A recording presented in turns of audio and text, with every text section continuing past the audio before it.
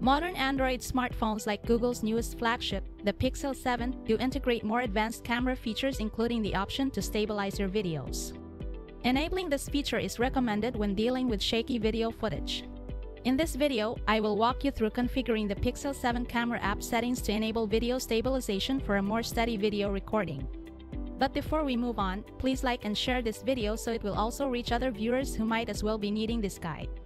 Now, let's go back to our main topic. To get started, open the camera app by tapping on the app's icon from the home screen. If you don't see the camera app icon from the home screen, then you can launch it from the app's viewer instead. Once you're in the camera app's main screen, tap on the drop-down arrow located on the upper left corner. Doing so opens a separate menu with different options and controls to manage camera output. Tap on the More Settings button at the bottom right corner of the quick menu to proceed. The camera app settings menu will load up next.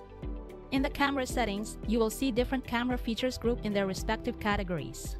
Navigate to the video section and then tap to turn on the switch next to video stabilization. To check and see how it works, navigate to the video tab in the camera app's main screen and then tap the icon labeled with Try Video Stabilization. Doing so will load up a side menu that contains all available video stabilization options.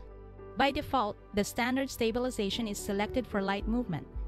You can change this to any of the over options, including lock stabilization for faraway still shots, active stabilization for heavy movement, and cinematic pan stabilization for smooth, panning shots.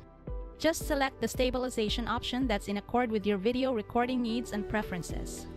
The Google Pixel 7 Seconds inbuilt video stabilizer can eliminate camera shake and improve footage quality with the result that is visible in a zoomed-in view.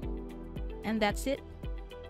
Don't forget to hit the subscribe button and tap on the bell icon should you wish to get notified on the next video tutorials and troubleshooting guides we publish.